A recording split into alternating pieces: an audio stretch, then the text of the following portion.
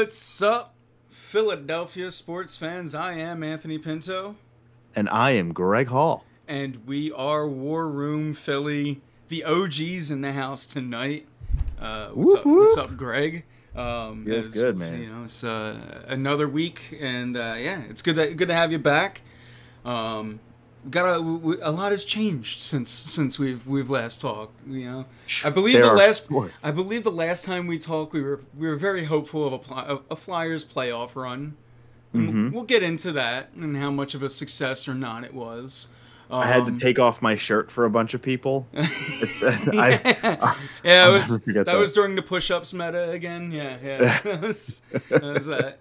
It's like my short 30-day training regimen. I like make sure I can do push-ups, and then it's like, all right, they're off my back, and now I can let off again. But yeah, we had a lot. We got bubble baseball going on right now. We got the bubble finals. The NBA finals are winding down.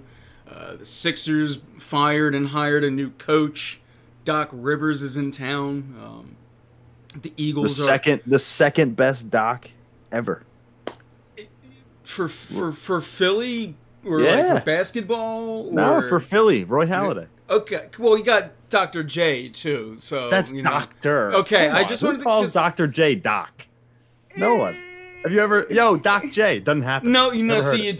they don't do that. You're right. It's never Doc J, but they do say I've heard him Doc. referred to as the Doc. The Doc. Yeah. I got But yeah, you're right. You got me on a technicality there. it. Yeah. But yeah, we and yeah, unless he brings multiple championships, it's going to be hard to relinquish the throne of one Roy Halladay, who was just I mean, greatness. is it? Like, Greatness every time he took the mound. Obviously, didn't get the World Series. In fact, I think yesterday was the 10-year anniversary of his Doctober no-hitter. might have been even today. It was It's one of either today or yesterday. I remember seeing the days start to mold together at work, and Don't they ever? And I don't remember if it was today that I was wasting time on my cell phone or yesterday that I was wasting time on my cell phone that I saw it. But yeah. Again, it's just like to think back on that and his legacy. It's it's always fun to think about, and just the greatness and how just desperately we want to get back to October baseball here in Philadelphia. What up? I almost said what up, Greg. But yeah, what up, Greg? But hey, what up, Joe? Yeah, who is bye. saying what up, Greg? What up? Yeah, What up? So It's funny too because I'm such a basketball hater that even if Doc Rivers wins 3 championships in a row, I'll still be like, but did he pitch a no-hitter in the playoffs? No, you're welcome. And it's a fair point from someone who is baseball first, but I wouldn't say I'm a basketball hater. I am you know me. I'm a shameless basketball hater. Yeah, you are. Would you say it's like the same with my soccer? Like, whereas like Not as not as much. So I'll watch every Sixers game, Okay. but I won't pay attention. okay, like- all right, so that's still way better than my soccer, which is like Yeah. I feel like I've matured as I don't hate on soccer anymore, and like I'm wearing an esports jersey. I have no room, and I acknowledge that I've came to this cornerstone of my life. And I realize that, I can't hate on people that like soccer, especially you throw Philly in front of anything, and I'm a fan. The Union are on right now. Yeah. Like, as we're recording And that's this why show. I was like, I want to do the show right now, so that way I can't say I missed it, for any other. No, I did. I will say this: the hardest I've ever tried to watch a soccer game was when the Union came back, and it was the first live sporting event. we were had. Facebook messaging when Yeah. they scored a goal. I know. I forget. that was, and it was, I tried. You almost got excited. Look, I tell you what, if it's on while I'm at work, I will always tune in. Listen, if the Sixers play a day game, I won't pass it up. Exactly. Like, I hope that's something we take into when we return to normal, is just daytime sports. Because I mean, last week, Greg, when we had the first round, the opening round of the playoffs, you had 1 o'clock a playoff game starting, 2 o'clock a playoff game starting, 12 o'clock. Yeah, that's right. It started at 12. Excuse me. 12:08. Let's go. Every hour on the out, I'm getting chills. Seriously, getting chills thinking about how good of a day that was. just as a baseball. We need more, like, opening day next year. Bring that energy.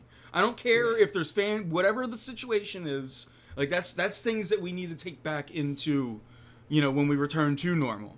Union will have fans Sunday. How about that? I didn't even think about that. What's funny too is the city of Miami. COVID hockey was the best hockey. Is allowing 65,000 fans in the Dolphin Stadium, right? Well, hold on. So that tells me that they're going to allow fans at Marlins Park next year and whatever the Heat games. Maybe that's indoors, so I don't know. Maybe that's different, but the Marlins have a retractable roof, so they could technically play some outdoor games, and I imagine they'll let at least a limited capacity of fans in there, if not the full thing. And it's hilarious to me that if the Phillies open up, let's say 7,500 fans are available, or maybe 10,000 fans, they would still outdraw the Marlins if the Marlins allowed full capacity. That is so funny. Coming off a playoff run for the Marlins, that would be so funny to me. I think the Marlins, did they win today? Oh, no, they are down 2-0 in the series. Yeah. And I'll never forget, because that's Ian Anderson pitching for the Braves, and he was taken number 3 in the draft the year we took Moniak, number 1. So basically, we passed on Ian Anderson, who was a high school arm. I get it, but he hasn't given up a run in 18 playoff innings this year, and he's given up. I think his ERA in the regular season was like 1.6. He's a future ace, and we're sitting here with Mickey Moniak, who might be a 4th outfielder. Like, if that doesn't sum up Clentak's era, I don't know what does. That's a good way to start, things off when bad things in Philadelphia is, still trending. And Nelson, I don't think it was this weekend, but last weekend I watched one Nelson Aguilar not only go up, but win a 50-50 ball in the end zone. It was a penalty. It was a penalty. I was so confused. He caught a touchdown, and there was a penalty, and he was just like, no. And just a plethora of people, former Philadelphians, who are on to bigger and better things currently. But that's not what we're here to focus on. Not Jimmy Butler. We're not talking about Jimmy Butler. Well, and you know what? Part of me is glad about that, but I am rooting for the Heat. I'm not gonna lie. Same. Who wants to see the Lakers win? I've always been. First off, perfectly put. I can't root for that logo ever. The Lakers. And secondly, I've always been a Jimmy Butler fan. And getting him on the Sixers was a dream. Losing him was a nightmare. It's why I still, waved the fire out and brand flag. And now his for me, he needs to change. Like make me shut up as quick as possible with that. Do some off-season moves. Step 1, Doc Rivers. So that was a great step 1. And Doc Rivers is a guy that just brings instant stability to your franchise. If you look at his previous stints, Orlando, 7 years, Boston, 8 years, the Clippers, an organization that can't get out of their own way. He turned from garbage to a landing spot. And I'll also say that he's not going to get, at least not right away, I highly doubt he's going to get more talent than he just had. But I can't believe the Clippers were so quick to give up on him. And that's why the Clippers are the Clippers, and they're always going to be the inferior team in LA. And they make bad moves like that. And I'm glad that, again, I'm really glad that the Sixers did bring in Doc Rivers. I think his he pointed out in his presence, his team score. And that's, look, if that's one thing we were really talking about with this team, is just the lack of creativity when it comes to the Sixers offense.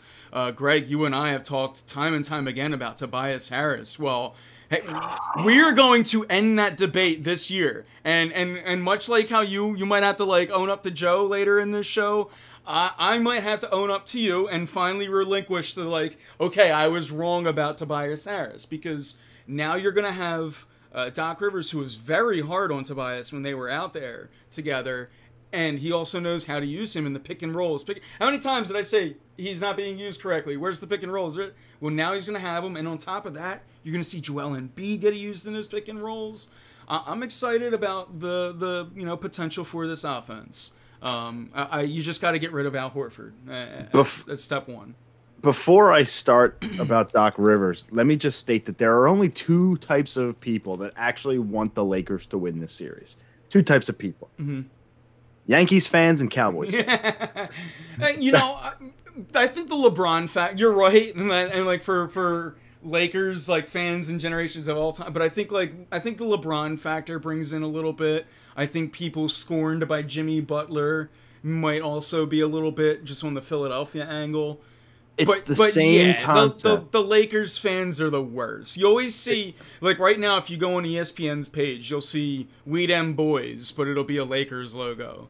It's the same concept of all these people that now are Bucks fans. They're not fans of the Bucks. Yeah. Who likes the Bucks? No, you like Tom Brady. Like, it became a destination overnight. In my opinion, that's cool. It's like your side team and things like that, you know? Yeah. But it should never be your main team. Like, I got laughed off the face of the earth for a decade for loving the Bills as my side piece. Yeah. And now I'm just reveling in all the filth people threw at me for years. And now I'm like, oh, Josh Allen's better than Carson Wentz. Oh, God, it hurts to say it out loud. Jeez. No, I do love Carson Wentz. But, like, the Bills are the real deal finally. And people are like, oh, you're a bandwagon jumper. I'm like, have you seen my Twitter in 2012 when I had Bills Mafia? I can attest that I had a Willis McGahee jersey that you, for years, like, wanted from me. Yeah. My favorite quarterback in football at one point in my life was J.P. Lossman. Yeah. That doesn't happen to the average American. If you're not from northern New York, you don't even know who J.P. Lossman is. But I love the man. DJ Manuel, let's go. Shout out to Jamie in chat too. I see those War Room Philly logos. Oh my goodness gracious! Oh, the emote's good for you, man. Yeah. But Doc Rivers, good hire. And what I was really excited about is that we'll call it the brass, Brandon, whomever made the decision on the coach, held on D'Antoni. Like, I was expecting when he became available, like overnight, he's in, and the whole team dynamic has to change because he doesn't coach the type of team with the type of personnel the Sixers have. And it was going to kind of either set the franchise back a couple years and kind of rebuild, or it was going to get everybody excited to just move on from a lot of different things. And they waited, and to bring in Doc Rivers, who I felt like as soon as he became available was the guy. Let's go. Mm-hmm.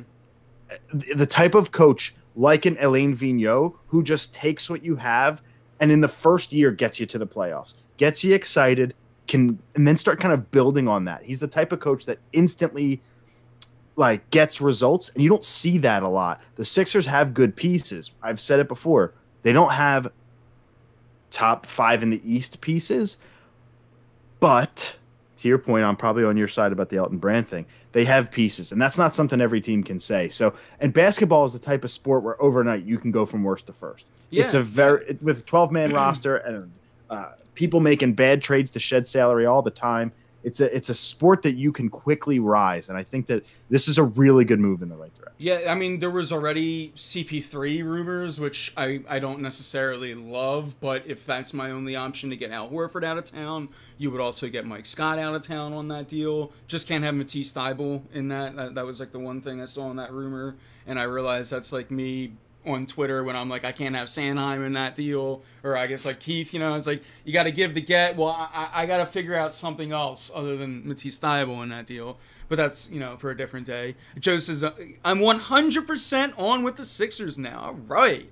They finally. I'm still not. I'm still super casual. Look, I'm going to have to, I'm always on board because it's a Philadelphia thing, but yeah, as far as like, I'm not waving the flag, trust the process, like, I still got the Joel Embiid, right here, but it's a wait and see.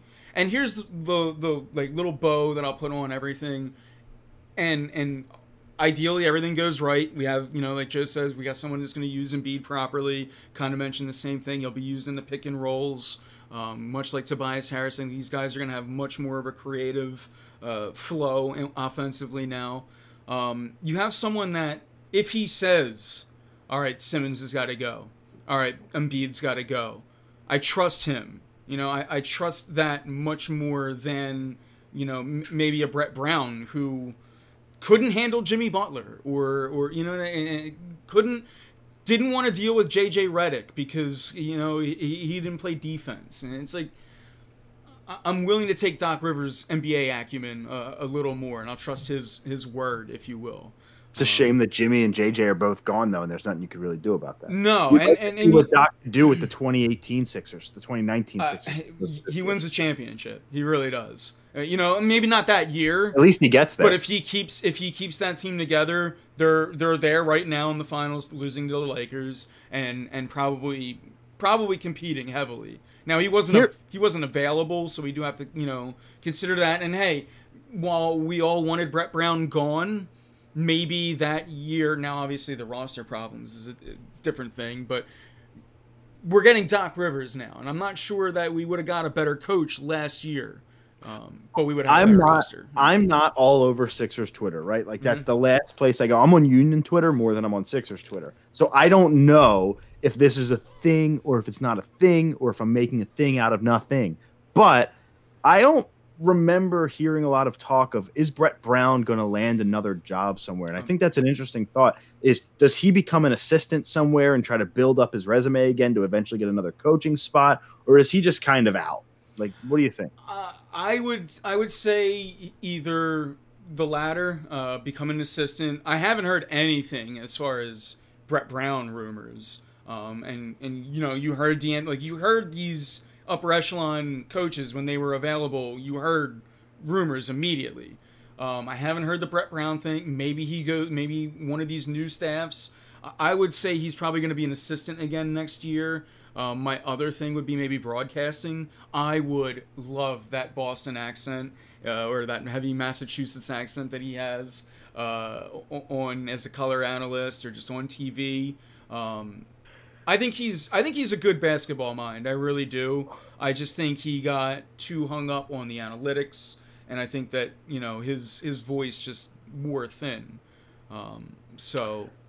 Yeah, I wouldn't be surprised if he's on a staff. Yeah. Just building back up. I mean, like, what's the harm? If he's a good basketball mind, and he's hell, man, he sat through he waded through a lot of crap in Philly, and I won't say he got dealt an unfair hand because I don't think he was the right coach to get them over the hump, but he was here for a lot of dark years, and if that doesn't buy you some reputation in the game, I don't know what does. He took that. If you want to tell it like it is, he took that team from worst to first. He did. Whether it was sustainable or whether it was all him is another argument, and whether he didn't do enough to get him over the top, that's evident. But he still technically took the worst team in basketball history, or close to it, to the playoffs in just 1 or 2 years. So, that's still something to pass on back. He stabilized this organization, just like we were talking. Doc Rivers brings stability, hopefully in a more playoff kind of way. But I mean, the Sixers. Look, they were. We all knew what they were before the process, and he kind of, he gave us hope between him and the front office and everything. So, until they wanted to build another stadium at Penn's Landing or whatever. Like, hey, man, I'm all down. I'm all about another venue in the city, but but like far away from the other ones. The best thing about our city is that they're all on top of each other. Yeah, I get that, but at some point, let's. The Union, they play in Chester. You don't want to go have season tickets in Chester, watch some games in the water. I'd rather some on the Penn's Landing. I'd rather watch the Union Penn's Landing waterfront than Chester. It's the same waterfront. It's the same damn body of water. One's further. It's just a little bit more south. One's further. It's like it's one more exit down 95. But yep, you got me on that one. The thing is doing that was it. Yeah. Maybe it's just I don't want to go to a Union game. They're so fun live.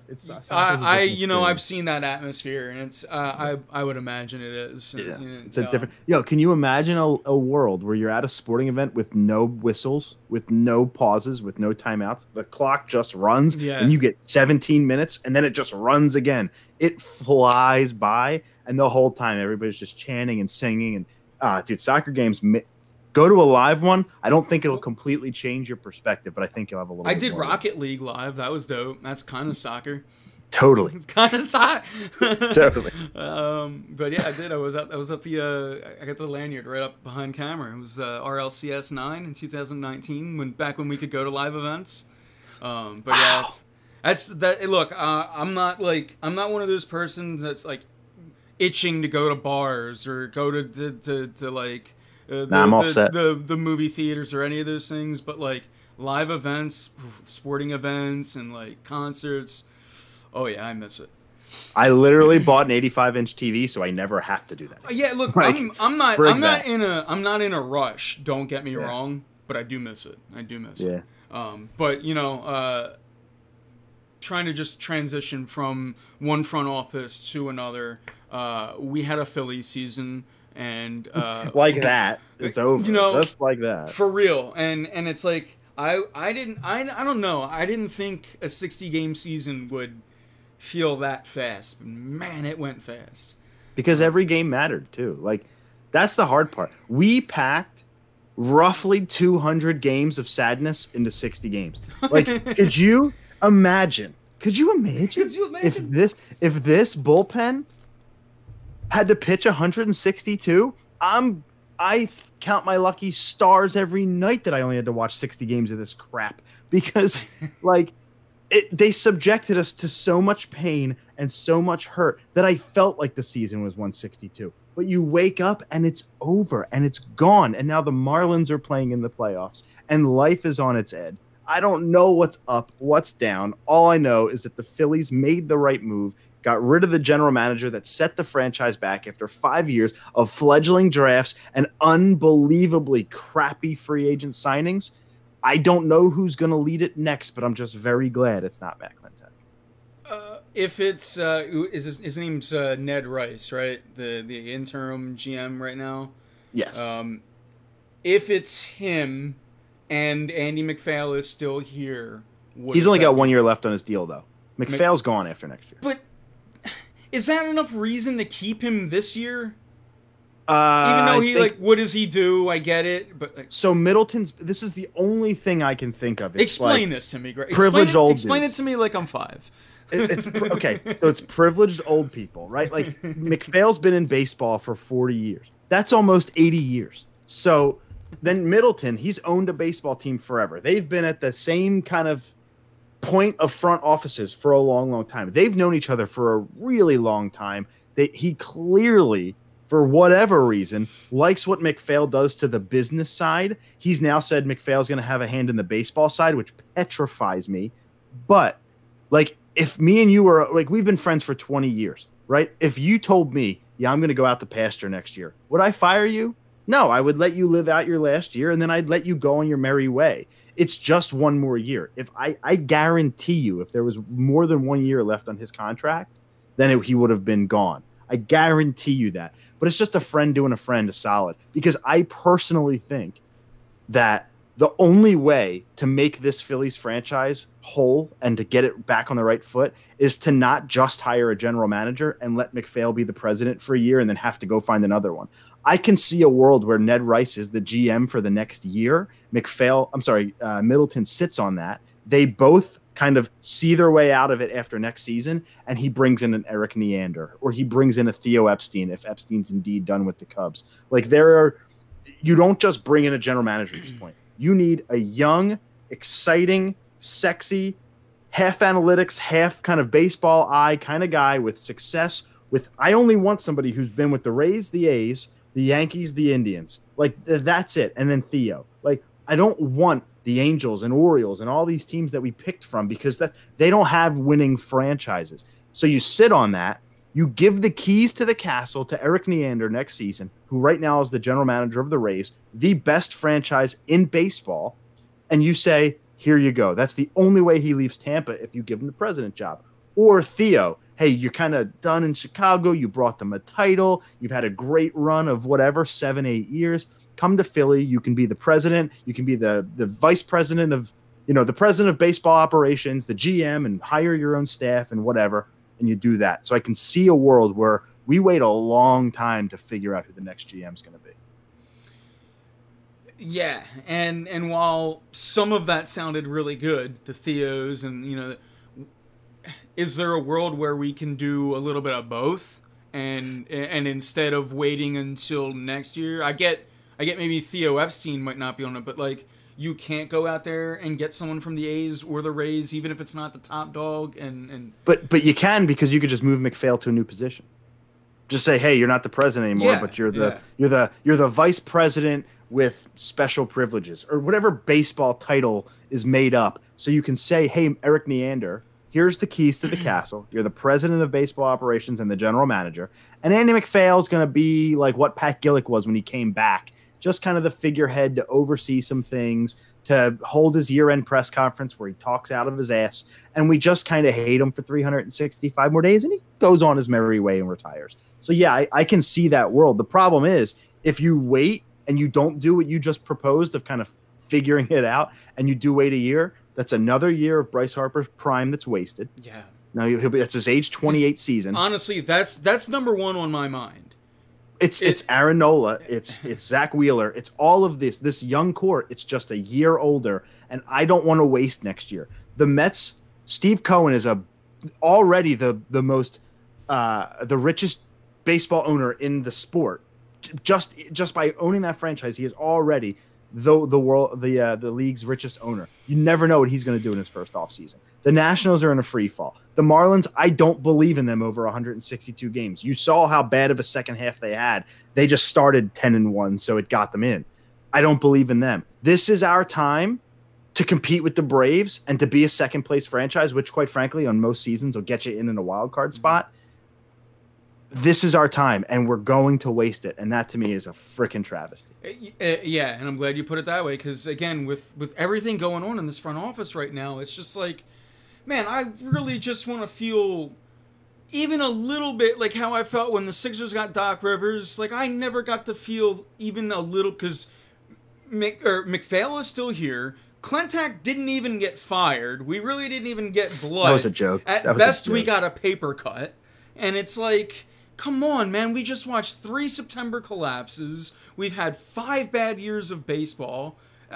We've had 8. We've had 8. Yeah, I was gonna say more than that, but it's under specifically under this regime, if I'm not mistaken. If it was more, correct me. But it's just like this team. Even before they just who are they drafting? Where are they getting these picks from? It's insane. The fact that you got JT Realmuto and day one re-signing him wasn't priority number one. You have to make the trade with the contract already in mind. You get permission to talk to his agent before you make the trade, just like the Johan Santana deal back in 2007 with the Mets. You work out the extension before you make the trade, and then you make the trade. How that wasn't a thing blows my mind. He never should have stepped to the frickin' press conference without a brand new contract in hand. A 6-year deal, because then he would only have, what? Well, no, I guess he'd have all 6 left on it. But still, point being, like, you don't do that. And you never, ever, ever admit after you let the guy step down that I wouldn't have approved the trade if I didn't think we'd re-sign him. You own the team. Yeah. He signed Bryce. Go sign JT if you want to. It's your money, John. It baffles my mind why he needs a GM to do that. Call his agent. Say, what do you want? I want to be the richest catcher in history. Okay, here you go. Here's $24 million a year over 6. If that doesn't get the job done, I don't want him. Yes, I don't want him. That's what we did with Roy Halladay, which is from chat. We did that kind of where we got him and we made the contract before we even brought him in. And that was Ruben, the dumbest GM we've ever had. And that's Philly. That's Nick, right? If I'm remembering, I know you got a name change from chat, and I think it's either Nick or Rob. But yeah, it just boggles my mind, man. I miss Ed Wade. He knew how to draft. I mean, Ed Wade, for all the things he did wrong, he knew how to draft. He knew how to draft, and you have right now. Alec Boehm's a superstar already. Yep. He's a stud. Thank you. You swung and you hit a grand slam with that pick at 3 overall. But when you had the 8th pick, you had Adam Hazley. When you had the 1 pick, you had Mickey Moniak. Let's not forget that Joe Girardi, for whatever reason, will not hit Adam Hazley against left-handed pitching, even though he does well. Adam Hazley could be a good player if you just give him an everyday shot. To me, he's more of a corner outfielder, and that's tough right now with Kutch in left and Bryce in right. But Mickey Moniak, oof, your 1 and 8 picks are both hopefully going to be 4th outfielders. Yeah. That is not how you draft. They're like they're bland fourth outfilders too. You know, they're I like Hazley, and I think Moniak's so got like potential. here's the thing. Here's when I say bland. Like I don't mean it necessarily in too bad of a way, but like Hazley, he's not a speed guy. He's not a power guy. Like they don't give you one. For me, especially out of my outfield, I like them to have either speed or power. So you like Roman Quinn? No, he's terrible. No, I hate Roman Quinn, but he at least offers a tool. He does. But no, if you're asking, a very, very good. But seriously, I'm starting Adam Hazley almost every day over Roman Quinn. Like because Roman Quinn is my pinch even hunter. with my philosophy, I'm able to use my eyes and game sense and adjust my philosophy according. What a concept! Roman Quinn is never playing the outfield for me. He's a terrible center fielder. He can't read a fly ball. He can't hit. But the problem with having a specialized pinch runner like him in a league where the DH is going to be available, it's very tough to use that because you have to then pull somebody from the game. It's not like he can just run for the pitcher when they get on or pinch hit for a pitcher. It's very difficult to have that one tool guy on your bench, especially when that one tool is speed. So like, listen, the Phillies have $65-ish million coming off this year with Jake and Robertson and Hunter. They could potentially non-tender Morgan and Velasquez and even Neris and Phelps. Even though I would keep them around. They are solid building blocks for a decent bullpen. But I said this on Twitter. I got half roasted and I actually got a lot of support, more than I thought. Is what I would do with that money is, guess what?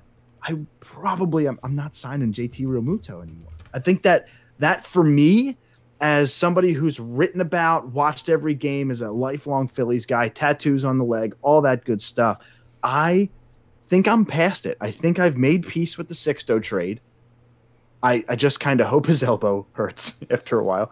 I've made peace with the Sixto trade because I do not want to overpay for a catcher who we could say in 3 years, well, you know what? We've got the DH. You don't pay a DH $25 million unless his name's David Ortiz. JT Realmuto is an average MLB bat. Let's just face it. He's not a cleanup hitter like he was this past season. He sucks with runners in scoring position and the bases loaded. He cannot get a big hit. He gets, don't get me started on all the times JT has come up short in those tough situations. He is an elite bat for a catcher. He is the best defensive catcher in the game. Did Buster Posey's contract work out? No. Did Joe Mauer's? No, he was a first baseman a year after he signed it. So I don't want to overpay for JT. What I do want to do is bring back Didi Gregorius for 2 years until Bryson Stott is ready, because I do believe Bryson Stott was a good draft pick, by the way. But I want that. I want Didi Gregorius back. That's going to cost you, what, 10 million less, maybe 8 to 10 million less than you would bring back JT. So now that 8 million, I'm going out and I'm getting a bullpen piece. So that's 23 to 25 million. I still have 40 million to play with. I'm getting George Springer or Trevor Bauer. I'm getting one of the big fish and bringing them in to solidify my rotation or my outfield, which center field is a glaring need for this team. That's field is, to me, the center field issue is just as glaring as the bullpen, if not more, because it's one position. And you're splitting Quinn and how Hayes. do you ignore that position? Like, they went into this season with that in mind. Quinn and Hazley. That's insane. So then give me James McCann behind the plate, split time with Andrew Knapp. I'm fine with that. I've made peace with that. I gotta be honest, I haven't. Go get me Marcus Stroman. Go get me another starter. I'd be fine with that. Like, as long as they don't do this.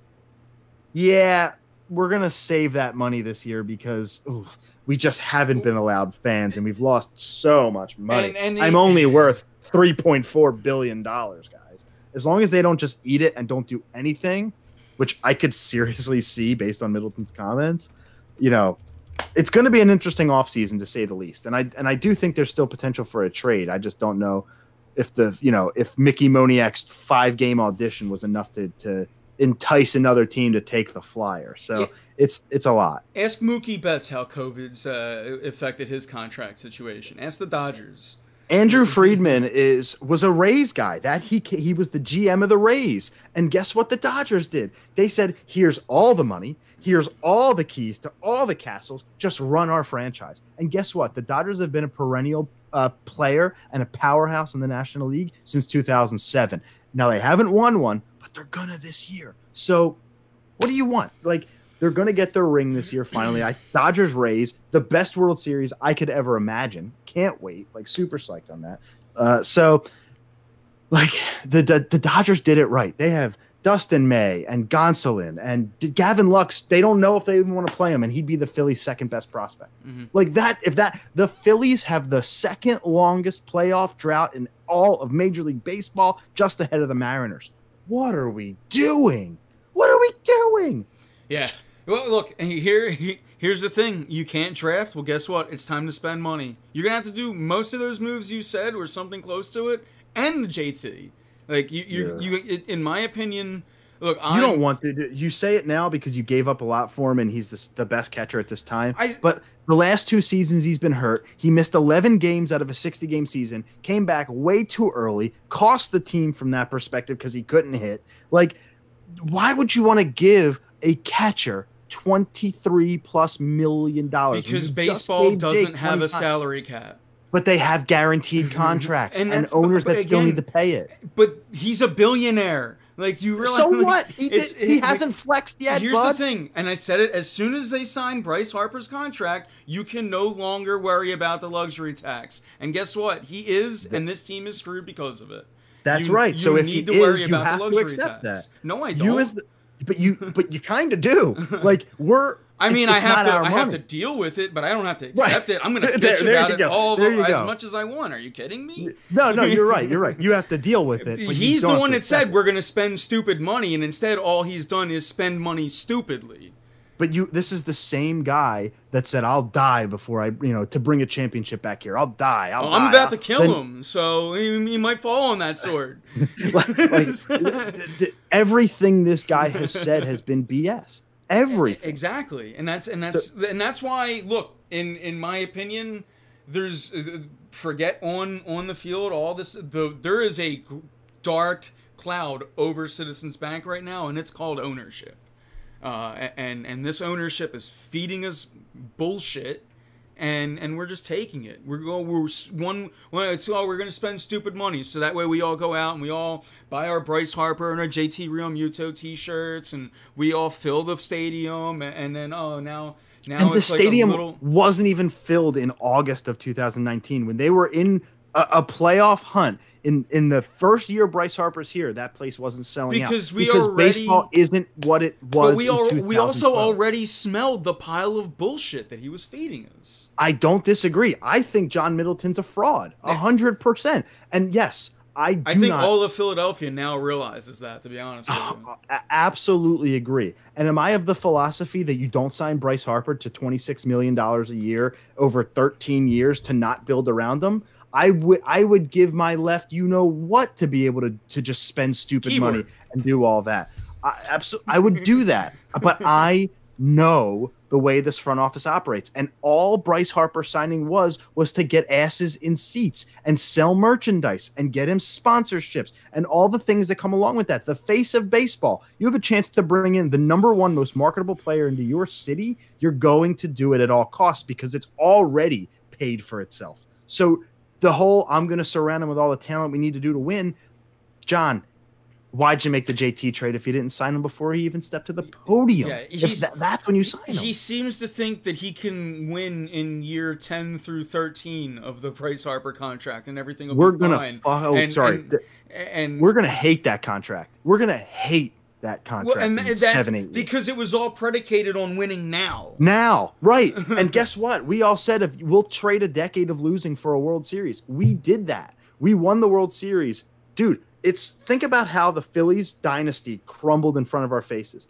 They win the wild card and get swept. The next year they win the World Series. Then from there, they literally went a step down every year. Then they lost in the NLCS, then in the DS. Then I think they lost again in the DS to the Cardinals, I think, that one year. Then they missed the playoffs, and then they became the worst team in baseball. Like, all of that happened in a gradual way down. And now you try to climb back up. And what do you say? We're waiting for this offseason. We're going to get one of the two fish. And you do. And you actually traded for JT before you signed Bryce. They got JT a month before about 2 to 3 weeks before they signed Bryce Harper. We thought Klentak was a god. He got rid of Carlos Santana, got Gene Segura in that deal. Like we were like, this man is a Greek god. Yeah, signed 5 All-Stars in one offseason. And then that was it. That's all he did. That's literally the entire time he was here. That's the only good he did. You signed Jake Arrieta to $75 million after spring training starts when nobody else wanted him. You give him $25 million a year, and he gave us what, $8 million of worth total across 3 years. And I love Jake Arrieta too. So like, it pains me to hate that. I was in that boat too. Hey, sometimes you got to admit, look, us as fans, we can afford to get a move wrong, right? It's for the general managers to have. They're the ones with all the scouting that get paid to make the moves. So I never liked the fan excuse. Oh, I liked that move, so I let him off the hook. It's like, to an extent, you're right, but the hard part about baseball, it's arguably the most difficult sport to get right. You have 40 rounds of a draft, which I can see now coming down drastically now that they're kind of cutting minor league franchises, and we just had like a 5-round draft this year. So like I can see that, but it's still the hardest sport to get right, and it's arguably the hardest sport to make the pros in. So, and then you have to play for 6 years before you really get paid, and I think that might even change come the next CBA. But it is a really difficult thing to know. Is Mick Abel this year, who I think was a stud and a lock at 15, couldn't miss, awesome starting pitcher, is he really? Like, do we really know what Mick Abel is? A high school arm out of the west coast of the United States we've never seen before. All I saw were YouTube videos. So what do I know? So like for Matt Klentak to have such a bad eye for talent, a piss poor. There was a reason Gene Segura has played on 4 teams in 4 years before coming here. Like there's a reason that everybody was trading him around the sun. There's a reason you had to get rid of Carlos Santana's contract, but then all of a sudden he goes to Cleveland and gets back to being successful. And everybody's talking about Fortnite in the clubhouse. Like you have no idea how to build a cohesive roster. When he came here, he said he's going to build, and I quote, waves and waves of pitching. What was that? You drafted Aaron Nola? Wrong. He was the year before you know what he did? He went to the same store that the Eagles got the quarterback factory from. It was like, what did he do for pitching? Nothing. They haven't drafted and developed a pitcher since Aaron Nola. And you might say, well, he's our current ace. That was 2014. Greg, our scouting team only watches YouTube videos as well. that's a good one, Nick. That's a good one, Nick. Jake Arrieta was garbage from the beginning. You're right, Joe. You're right. And he also says, "Did I miss my crowning moment?" Which I save that till the end. We'll save that till the end. But yeah, hey, and while we're talking YouTube, I mean, all I watched was a few YouTube videos of JJ Arcega-Whiteside, and I knew from just like that he was garbage. And like same thing with Matisse for basketball. I know we're flopping around right now, but sometimes you can just watch YouTube videos and you know what? I think this guy's it. But yeah, to Greg's point, much harder to get especially baseball. He's like, what are you watching? Like, you're watching edited clips of his like best stuff and not like him wild all over, I just got heated again. I just got heated just thinking. I just got heated thinking about this. This is the same guy who traded Connor Siebold and Nick Pivetta for Brandon Workman this year and Heath Hembry just to stay under the luxury tax. You threw in Connor Siebold, who very well could be a 4th or 5th starter on this team in a year or two, just so you could stay under the luxury tax, just to bring in the 2 worst acquisitions in the history of the team. It was the worst trade, even though you got rid of Pivetta, who, by the way, dominated in 2 starts for the Red Sox. You gave away Connor Siebold to get the 2 worst relievers you have ever traded for. Where's Clay Condrey? Where's Riel Cormier? Yeah. Give me these guys. JC Romero's. The Chad Durbins, the Scott Ayers, the JC Romero's. I mean, I guess Matt Stairs. You say you got the Jay Bruce. Like he has made Jay Bruce. That was a good trade. Like he's not the worst general manager I've ever seen, but no, he is. But it's the minutia. It's the things that good GMs do. He failed on, Anybody can go out and make the easy trades, sign Bryce Harper, do the easy things, get the All-Stars, but where was Clentak, this analytics genius, when the Pirates were selling Tyler Glasnow and Austin Meadows? They gave up Chris Archer. The Rays gave up Chris Archer, who everybody and their mother knew was a strikeout pitcher with arm problems, who was going to give you a 5 ERA, and you were trying to get upside to get him in the National League. You gave up Tyler Glasnow, who has the nastiest stuff in baseball. I said it.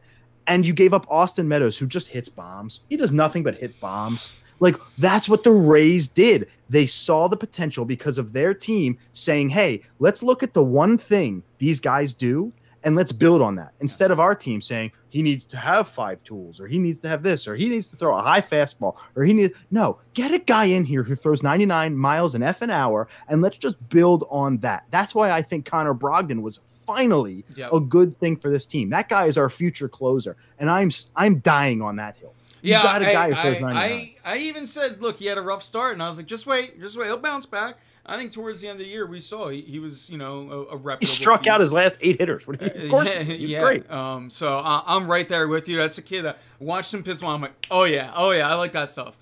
Because you're used to our guys throwing 89 out. I also did that with Vince Velasquez, just to I gotta give for when I'm right. I also like to give out when I'm wrong, just to keep things Thanos. But it's just, for me, this team, more specifically Matt Clentak's biggest failure is just the lack of drafting over the years, and it's crippled this team. I mean, think about the end of this year. You're trotting out bullpen games in a pennant race, or not a pennant, but like in a race for the division or a playoff spot.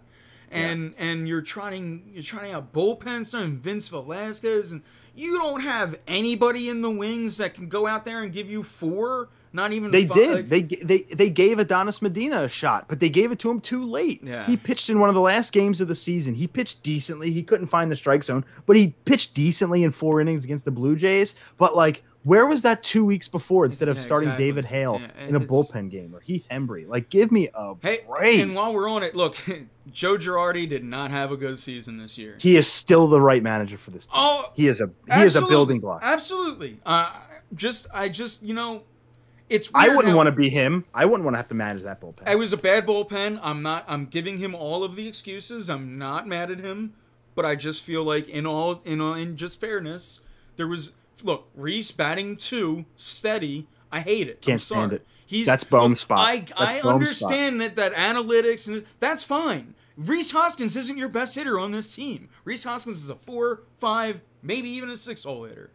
He is not a 2-hole hitter, not with those giraffe legs that he has. He clogs up the bases. Give me Alec Bohm all day. If he's on the 2-hole, you have to hit a home run to get him in. You're so putting stress on Bryce Harper, JT, whoever your 3, 4 hitters are, to hit a home run because he's on first. So yeah, he's not a 2-hole hitter. That's on Girardi. Now, if that all of a sudden changes next year, we never see him in the 2, like, maybe then we can try to blame that on Clentak's analytics or whatever. Nah, I don't think Clentak went into the room and was like, hey, Joe, you got to listen to me. Because remember, we heard that. We heard that with Gabe. We heard, it's Clentak's putting in these lineups. We heard things like that, and there were not a lot, but a loud minority saying Clentak needs to be fired, not Gabe Kapler. Well, most in all people fairness, wanted everyone. Rhys hit 2 under Gabe a lot too. I don't think a lot of people remember that. They think he was the 4-hole hitter the whole time. No, he hit and 2 that's why a lot. I hated Gabe's lineups too, and that's why I was like, is it still his lineups? Yeah, I couldn't see listen. When Rhys got hurt, you moved Bohm there, and it worked. Don't F with that. Move Rhys to 5. Rhys would be the best 5-hole hitter we've had in close to a decade. I'm fine with that. You put Bohm at 2. You got to find a leadoff hitter, because I'm sorry, Kutch ain't it. Kutch in 7 would be insane. If Scott Kingery, the guy they gave 6 years and $24 million to before he saw a major league pitch, if he would work out, man, what an awesome leadoff hitter he could be. Or Adam Hazley. I actually don't mind Hazley in the leadoff spot. And then you have Hazley, Bohm, Harper. I hate that, but Real Muto. Then think about that. Like, then Rhys at 5. Dude, Didi at 6. Didi at 6 every night. What a lineup. That lineup is fierce. And let's not forget, the Phillies make the playoffs if Rhys and JT don't get hurt. Do you... It's just that simple. you said Didi at 2 years. Does his age concern you at all? No, no 2-year contract will ever hurt me. Okay. Like a 1-year contract, there is no such thing as a bad 1-year contract. There is almost no such thing as a bad 2-year contract. Even Robertson, who I don't know if he'll ever pitch in the majors again, at least at the level close to what he was.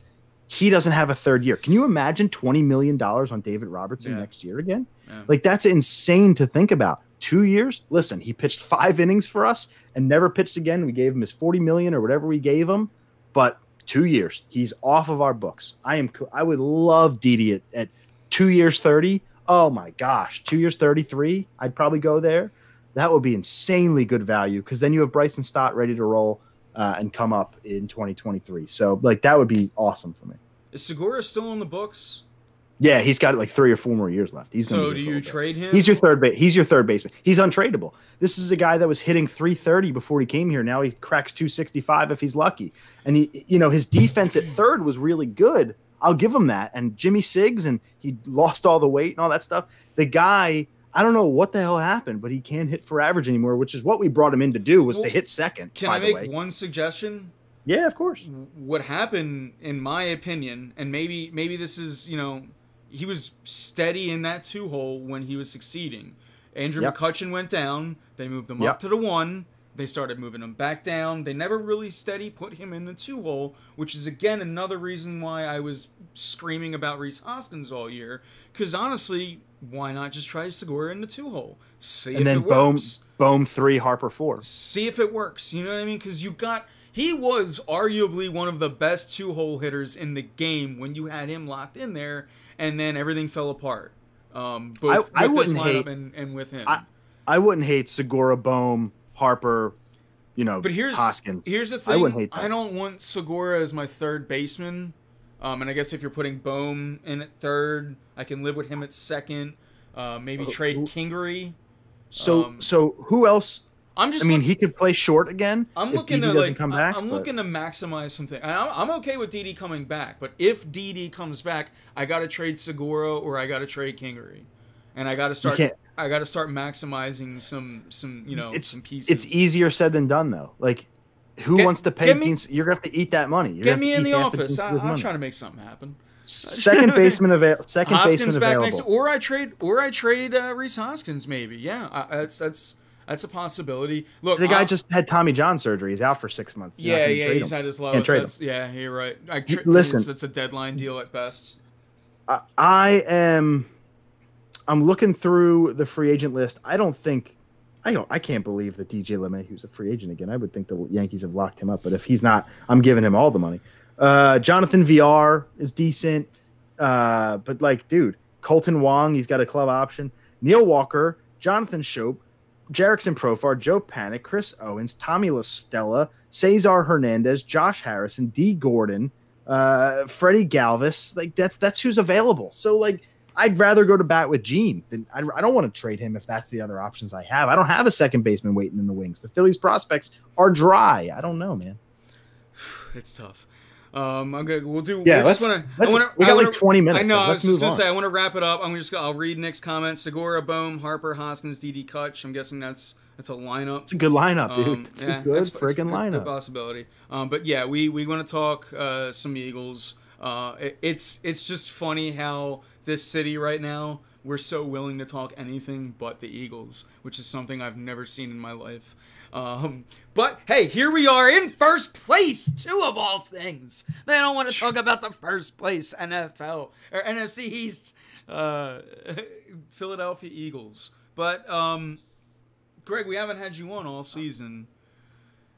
What do you see with this team? What's good and what's bad? So, is it like a coincidence that I traded for Carson Wentz in fantasy the week before we get the win? Is that a coincidence? I don't think so. You bought low? You bought low on Carson? I paid Phillip Rivers, and I got OBJ, Carson Wentz. All right, here's what it was. It was OBJ, Carson Wentz, and Noah Fant. And I gave away Cooper, Rivers, and Hunter Henry. So I feel like I've won that trade hands down. So Carson Wentz, I still believe, while I gave my first itch of doubt when in the Rams game of this guy might not be our future, quarterback, our franchise quarterback. I still believe he's our franchise quarterback. There is no denying he has accuracy issues. There's no denying some of the throws are maddening, but so was Donovan. Donovan had injury issues too, and there was just something about him that was bigger than that. And I think Carson Wentz has that. He needs a little bit more touch on his deep ball. He finally threw a good one to Fulgham.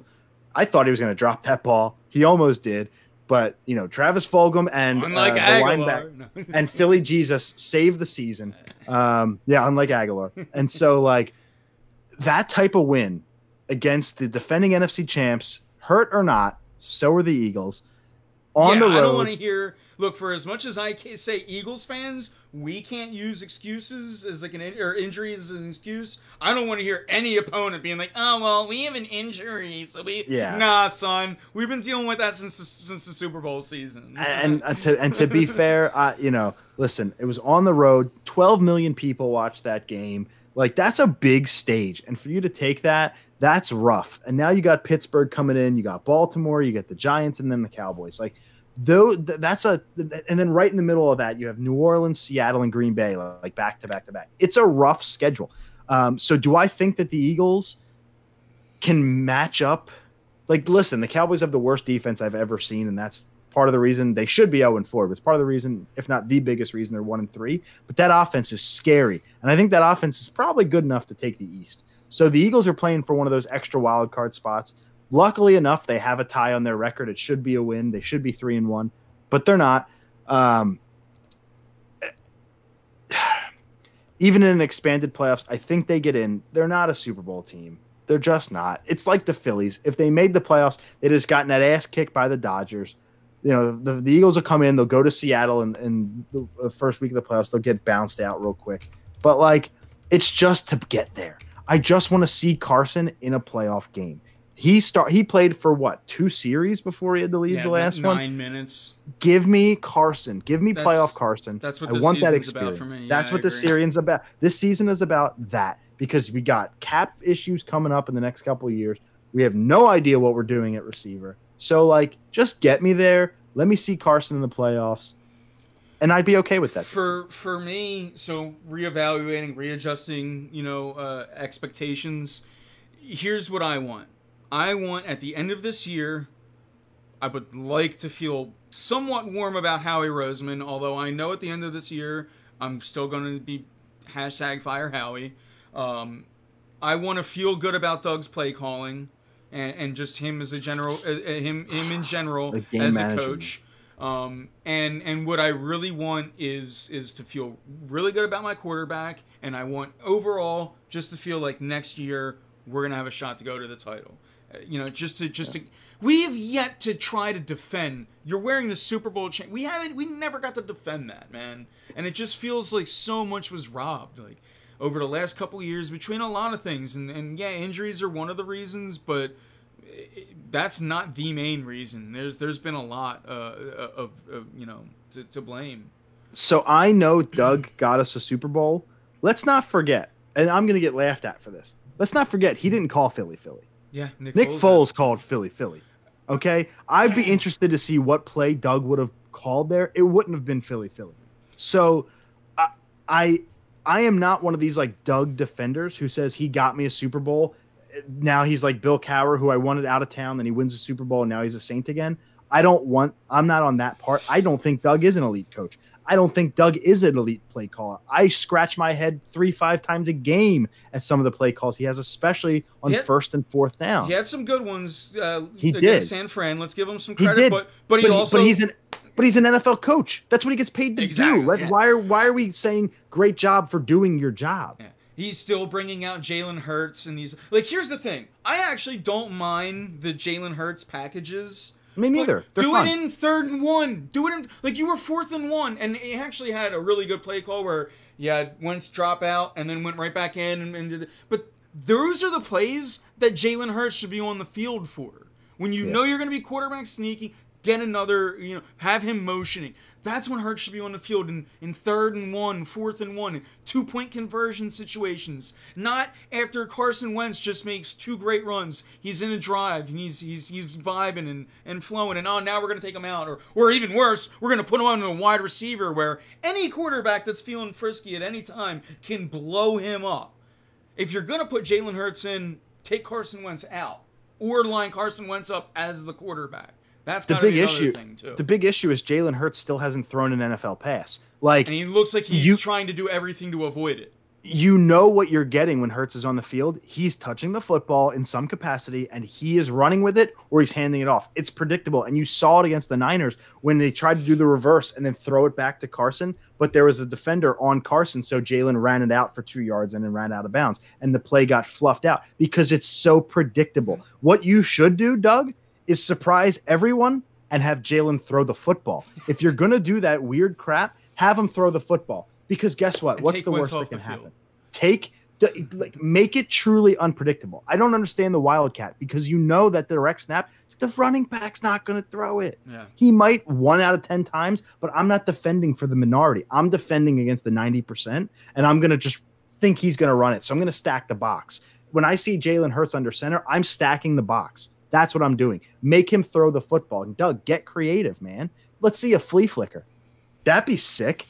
I would love, as long as Carson's not the receiver, that would be sick. Yeah. Or if Carson is the receiver, have it be in the end zone, Philly style, But I can't have Carson Wentz risking taking a hit on the open field. As much as I loved seeing Carson tuck the ball and run, he was making great decisions. When he does that, I'm still very weary of the hit open field. Now, last game, he did a great job at avoiding that. He's got 3 rushing touchdowns. It was a wicked run for that touchdown. That touchdown move was. That was wicked. He put the dead leg on him. I thought it was Cam Newton out there.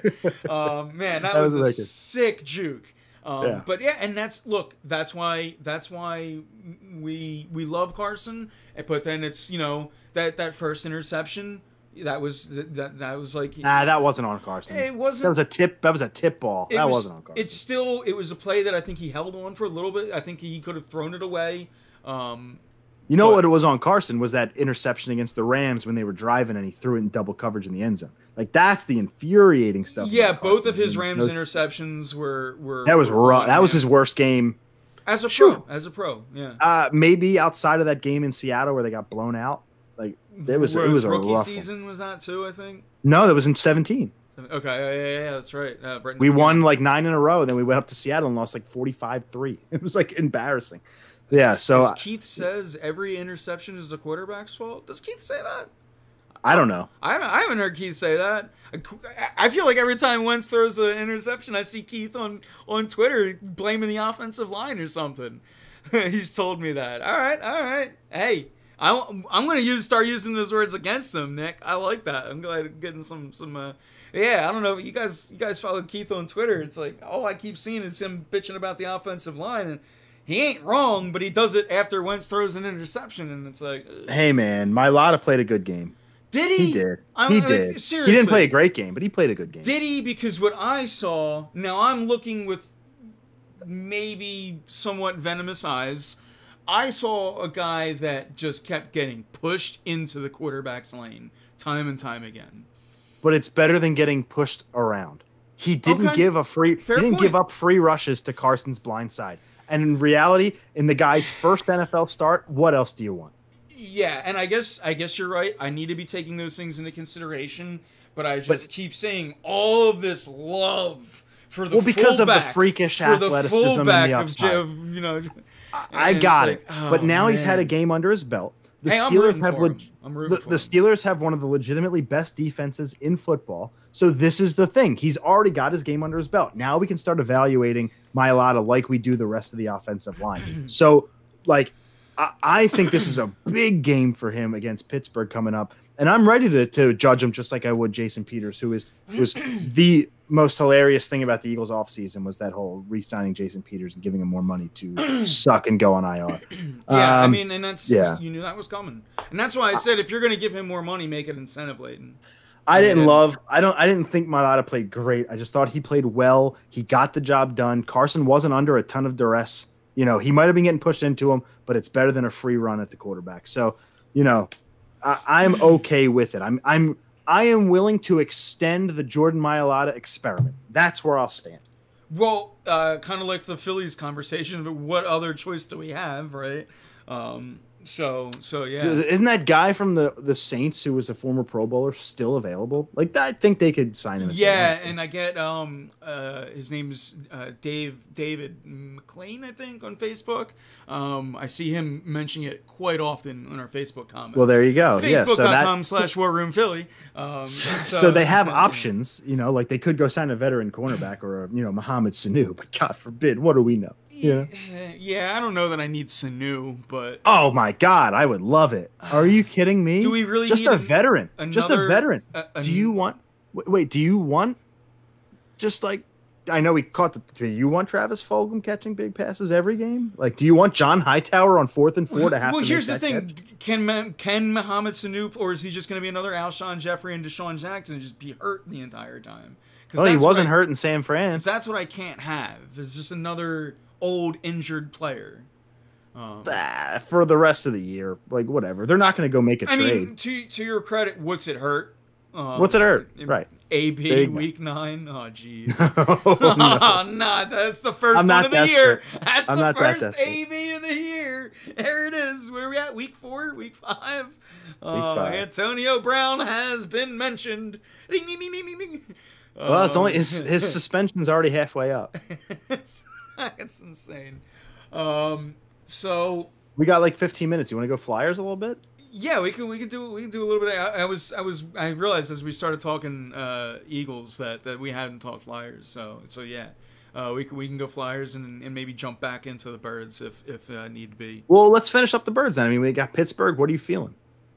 See, Pittsburgh's coming off of a bye now. We have to remember that. And they're rested. But we're coming off that dub. Let's go. Let's go. Eagles 65, Pittsburgh 3. Let's go. I can see a world where the Eagles win this game. I really can.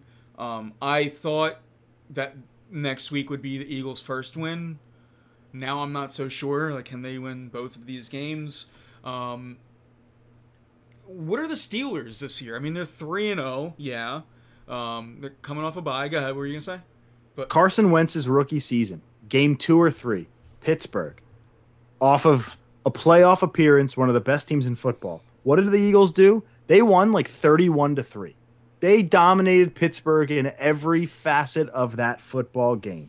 Pittsburgh has beaten, the Texans by 6, the Dolphins. Like, I'll bring it up as a matter of fact. While you talk. Real quick, I will bring this up. I was actually looking at the Steelers.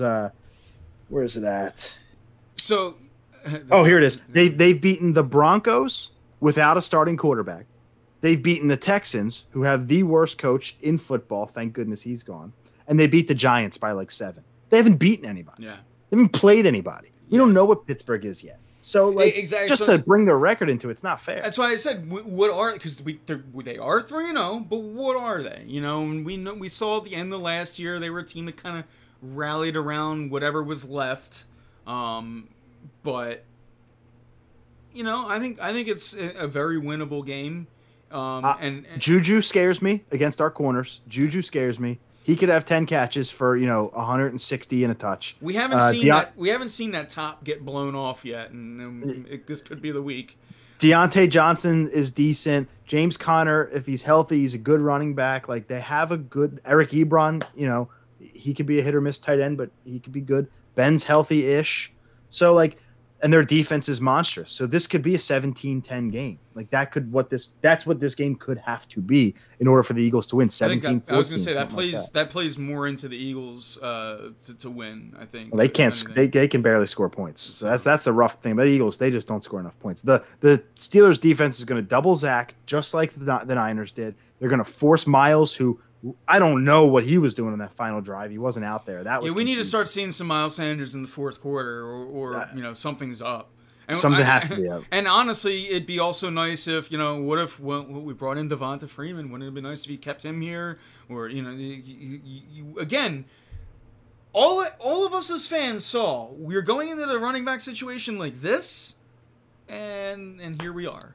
Miles Sanders, the Eagles at one point on Sunday night went 17 plays without Miles Sanders getting a touch and and a rush more And they were specifically. winning all Like game. what are you doing? Yeah. I don't understand. That's Doug Miles Peterson, Sanders man. needs 20 carries. He needs 4 catches. Touch him 25 times.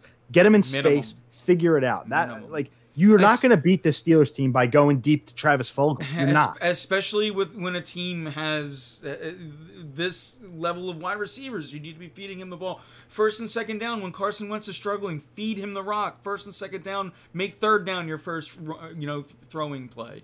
Yeah. No more. The Boston Scott thing is done.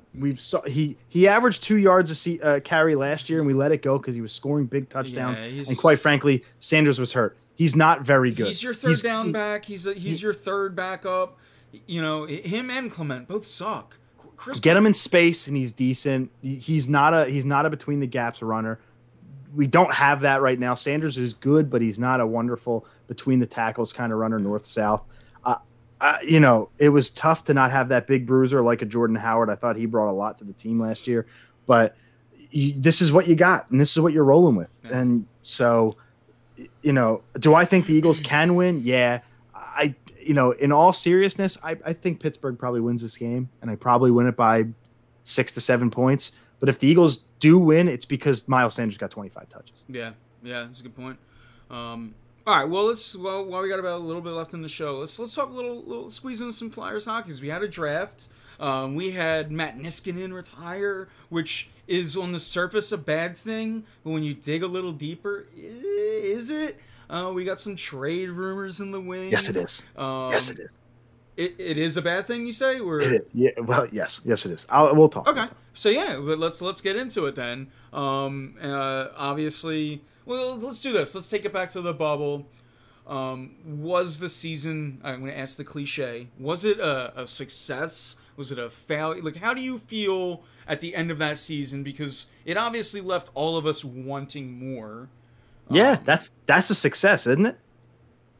It's a success is you want more. Well, all right, yeah, that's a good point. Yeah. If we were all apathetic and didn't give a crap, then there wouldn't be a success. Yeah. Like the Phillies, the season's over and no one cares. Yeah. Well, because no one cares. Right. Yeah.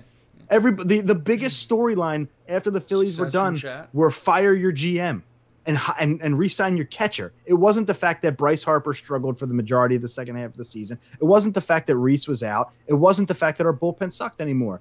The same thing. It was people were apathetic, but people are excited about the Flyers. The issue. The issue is special teams. Fix the power play. That is probably more coaching than personnel. You're hampered by a couple of big contracts. Niskanen retiring gave you a little bit of wiggle room. They have about $8 million to play with after they'll sign their RFAs, more like 7. That's not a place I want to be. I don't want to overbid for a Pietrangelo. I don't want a Torrey Krug. He can't play a full season. I'd like a Tyson Barrie, but I don't know if you're going to have the cap space to sign him.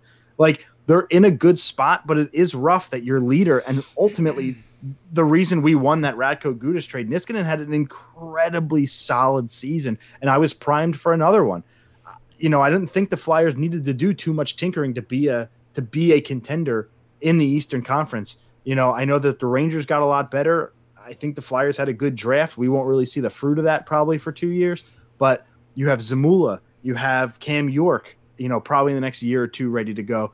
This team is loaded with prospects. Bobby Brink, add Tyson Forster to that mix. Add the defenseman they took in round 2 today to that mix. You have one of the best prospect pools in hockey. You have the best goaltender you've had since Ron Hextall. This team is in a good spot. They're actually making waves in the media when they're playing. People are going to look forward to January 1st when hockey starts. I'm excited for this team. Can we get a winter classic opening? How awesome would that be?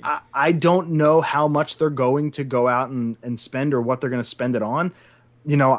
I like the rest of the world would have loved to see a Patrick Laine trade. I hope they don't go out and oversign for Pietrangelo. The guy's 30-something years old, 31 years old, and you're going to give him $8 million a year. The only way I see that happening is if you can shed Jake's contract, JVR, or Ghost, and that doesn't happen until next year when Seattle comes to town and takes one of them for the expansion draft. So there's still some cap issues, even though we have a little bit of wiggle room here. I just think they go after a Tyson Barrie and they call it a day. I don't think they're going to do much. Yeah, while like the splashes, we always want the splashes as fans. I do think that like getting a guy like Patrick Liane is a pipe dream. It may be possible, but I still think it's a pipe dream. Listen, we want the sniper. Go out, get me Tyson Barrie, get me Bobby Ryan, and I'm fine. Oh, there it is, Bobby Ryan. I would honestly be fine with that offseason. Get me a third line center who can score, or a third line winger like Bobby Ryan who can score me, 15 goals and be a good solid player. You can put him on the power play. He adds depth to it. Give me Tyson Barrie who can quarterback a power play, and I am fine with that. That would actually be a pretty decent offseason. Yeah, I'm willing to roll with Ghost. I think that he probably still has some trade value around the league, although you're not going to get much back for him because of the contract. If you could get anything for JVR, I would do it. Almost the same with Jake Voracek, although I don't say that with as much disrespect as I did last. He was our best player in the playoffs. Exactly, and that's why I got to put some respect on his name. But as far as I would still look to trade him, being smart about my cap. I think that's what people they hear trade Voracek. What are you, nuts? But it's like you got to look forward. You got to look at that cap and if you can get rid of some of that, I'm looking to do it and add offense elsewhere. At this point of their respective careers, I think Bobby Ryan in the right situation is the poor man's JVR. I think he can give you the production JVR did, but just at 1/6 the cap hit. I was kind of working my way toward that, so I'm glad you just took that one timer right for me. That's exactly. I think if you could get rid of JVR, slide Bobby Ryan into that role, you would have, like you said, it would feel a lot better because you'd have that role and he wouldn't be making the absorbent amount of money that JVR is making. That was Hextall's biggest problem, was that contract. And hey, that was another one that when it happened, I kept being like, why do Flyers fans not want to talk about it? That was a great signing. It was a bad signing. If we got the JVR from 2012, it'd have been a great signing. But, JVR, he's had injuries his first 2 years back with the team. He doesn't have a lot of years or money left. Or I shouldn't say money. He's got a lot of money. He doesn't have a lot of years left on the deal, so I'm not like super married to it. He'll be gone soon enough. I think Ghost will be in Seattle. They're going to take Ghost because the Flyers are not going to protect him. So that's been my predictions from the day Seattle got approved. That'll be next season, right? Yeah, that'll be at the end of next season. I am still a Goss Despair believer. I like Ghost game. I'm not like where he was 3 years ago when he had the breakout. I'm not there, but I'm also not at he can't do anything right. I think he's right there in the middle. I look at it. Good. I don't know why AV didn't try him out against the Islanders. I know they were a big physical team, but like Haig had a pretty trash series, and I just would have liked to seen the change of pace and just like what he could have done. But him with Justin Braun just didn't work. So he needs the right pairing. There isn't really like that right now. I don't know who he would pair with. Maybe Haig, but I'm still in on Ghost. Is almost like too good for him. Sanheim's with Meyer. Yeah, exactly. It's like pairing we have. Of course that would work. But Ghost is what he like. He's a third line defenseman that you know what he is, and if you can pair him with the right guy, I think he's a pretty damn good third line defenseman when you realize what you're getting from him. He can also be the quarterback of your power play. And I was going to say, what other third line defenseman can be a quarterback on a power play? He can probably not many. So again, I like his game. I see some obviously there's the turnovers they are what they are. But he's a guy. He's kind of a risk, and I like that from the Flyers back end. So I can deal with that from one player. Chuck Fletcher knows what he's doing. Like, let's just have faith. If we can have faith in one front office in Philadelphia, besides the Union, that's the only it's one the Flyers right now. To be honest with you, it's the Flyers, man. I want to get back there with the Sixers. I would love to be there with the Eagles, but I'm nowhere close to it. And same with the Phillies. Trust the Fletchers, right? Yeah. Like he knows what he's doing. Trust in his moves. Trust all of his trades. He's yet to get one wrong, quite frankly. Nate Thompson, if that's his worst deal, then that's a success. If Nate Thompson, your fourth line center, is the deal that he got wrong, fine. Like, he did a lot of great things. I trust what he does. I think he's a smart GM. I think he's got smart people in play. I think we have the best coach in the city. I said it, in Alain Vigneault. Like, maybe Girardi. I do believe in Girardi. But Like, this team is on the right path. They have what the Phillies and Eagles lack. That's young, controllable talent in a farm system that the rest of the league envies. So the Flyers are in a great spot. Don't expect too much on Friday when free agency opens. Yes, they could surprise us all and make a splash for Line A. They could make a splash and sign Pietrangelo. I don't want that, quite frankly. It'll just eat up so much money.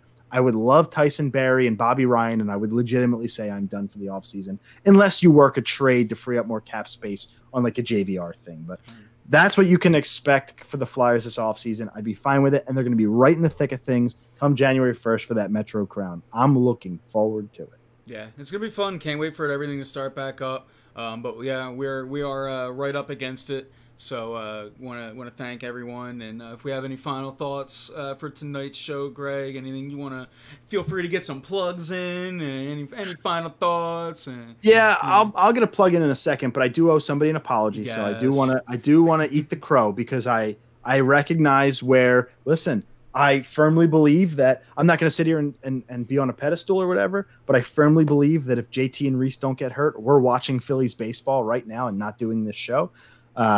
They're probably playing the Braves right now. So, and they'll be in the 19th inning because that game ended hours ago. But still, you get my point. Yeah. But I had made a bet with one of our fine viewers, Joe Heston, and I said that the Phillies, they're going to finish 500 and they're a second place team. He said there's no chance they finish near 500. The loser would have to come on the show and apologize. So I'm here to say, Joe, you were right, man. You got it right. Kudos to you for wanting our team to fail.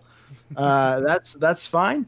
But in all seriousness, listen, you were right. I was wrong. I apologize, sir. Thank you for making that bet, because quite frankly, it was super fun to watch this team. And every time the bullpen blew a loss, I was like, here comes the tweet. So it was a lot of fun. I was inevitably tagged in it as well, which is great. It was super fun to have, honestly, that back and forth. It's great to just have listeners to your show, Ant, that are super invested in that, even want to make those type of bets. Yeah. It's great that you have viewers like that. And Joe's been an OG since you and I had the show. So it was fun to interact with like that.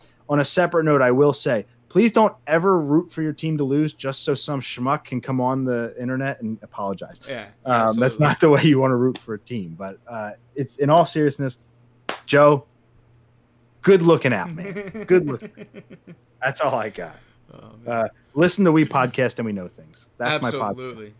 I can't recommend that enough. I do it every Friday. It's like my Friday thing. It comes out Friday mornings. We talk about gaming and movies and music and movies and all that nerdy crap that you don't get here. But if you want my thoughts on Tony Hawk Pro Skater and Crash Bandicoot, check out We Podcast and We Know Things. Oh, and I do want to hear that. But yeah, guys, thank you all for tuning in today. We've gone a little over, so I'm gonna put a screeching halt and pull the handbrake. Thank you all for tuning in, and it was a ton of fun. Greg, thank you for coming on.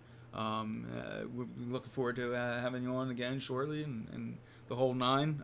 But yeah, so with that, thank you guys all, and I'm Anthony Pinto. And I'm Greg Hall. And we are out of here. Go Fusion!